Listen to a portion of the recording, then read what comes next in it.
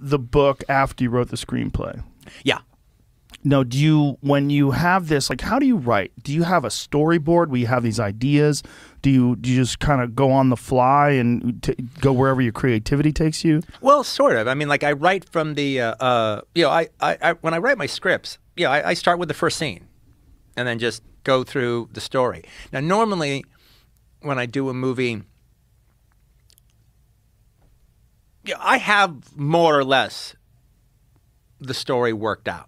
I mean, like, okay, and also because I'm dealing in genre and subgenre, so that even dictates a bit. I mean, if I'm writing Kill Bill, I pretty much know at the end of the movie she's going to kill Bill. All right, but exactly how she's going to kill Bill and how we feel about it at the end, well, that's left open for conjecture. Now I need to get to there, but I can assume that that's going to happen. And in Inglourious Basterds, I figure it's going to end with the big mission. Now, exactly what goes down in the big mission is to be revealed. But it's a genre movie, and it's a bunch of guys on a mission movie, and we're heading in that direction. So it's like so normally I have it worked out, but what I've learned through trial and error, or just I guess from experience, what I've learned, not trial and error, but from experience, what I've learned is that little mapping out of more or less what happens in the story really only applies till the middle of the story.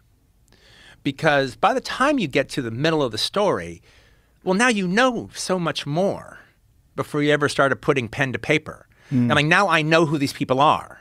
Now I am these people, these characters. I am them. They are me. Now I truly know who they are, and now I've invested in this world to such a degree that the hope is by the 40% mark or the 50% mark that the characters just take it from me. And then from that point on, they're writing the story.